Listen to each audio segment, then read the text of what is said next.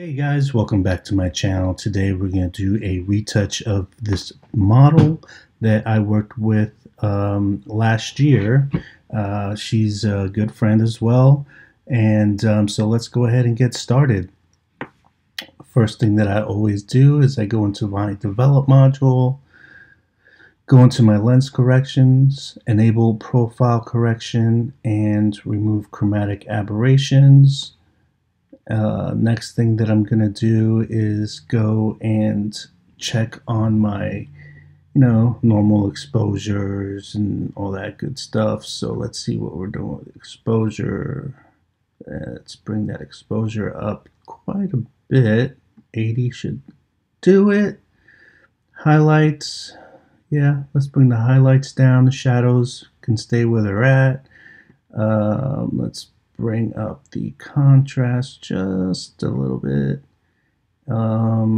Let's see, what else can we do for this? Let's bring up the vibrance so we can get some more color in there in the background and on her clothing. And this is actually going to be a pretty simple edit. Next thing that I'm going to do is go down to my hue, saturation, luminance, click on hue, and what I want to do is I want to work on these pillars a little bit here. Let's see what I can get going on these. Alright, so that's also going to affect the water. Actually, the water looks pretty clean and good if I just go that way just a little bit. And maybe I can do the same thing here. Right about there looks good. Let's see, do I need to do anything in split toning, highlight, saturations? No, I kind of like the colors the way that they are. Okay, so I'm going to go into tone curves, and let's go ahead and raise this up some like so. Bring this down like so. Raise this up like so. And I'm in love with this image already.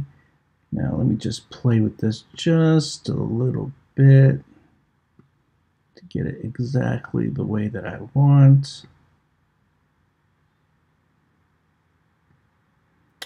And let's see here.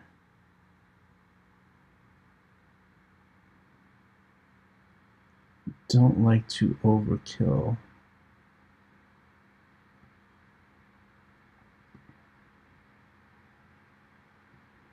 Actually, I think that's it right there. Oh, that is beautiful. Okay, so I'm going to go back to basic. And right now, this is where I like to mess. After I do that, I like to mess with the dehaze a little bit. So let's see what we get here. Oh, right there. Perfect. That is beautiful. All right, so another thing that I think I'm going to do is I'm going to crop this just a little bit, only because I don't want so much headspace, and I know it's cutting off some of her hair, but I really want her on that portion of the frame. It also gives the rule of thirds, which I think looks good for this photo, so that looks good right there. I'm going to hit return. That actually looks pretty amazing. And one more thing I want to do is go into details, and Lightroom automatically pushes the sharpening up to 40, which is fine. But what I want to do is hit option and then left click on the masking and drag it over to the right, because I don't want her skin to get over sharpened. So everything that's black is not sharpened. Everything that is white will be sharpened. So that looks good just like that.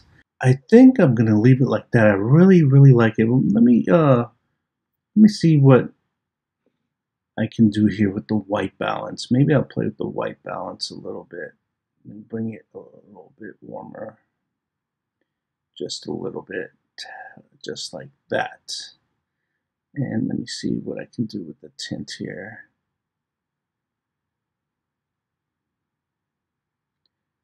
Now, actually, I think I'm going to leave the tint alone, and I actually do want to do a little bit of experimentation. So what I'm going to do is I'm going to grab my graduating filter and I'm going to go to tint.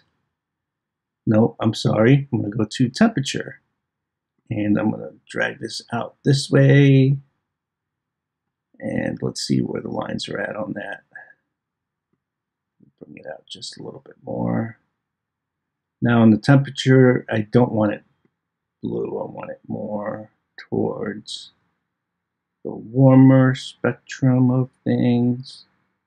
Oh, yes, absolutely. And what I'm going to do is let's see if I bring it from this end and I get some blue in there, what we have going. Let's see, where's it at? All right, so that's good right there. Let's see what happens if I bring the temperature down on this side. Not too much. And what if I give it a little bit of magenta? No. You know what? I don't like that one. And that's the great thing about Lightroom. You don't like it, delete it. So I think that looks good. I think that is a finished product for me.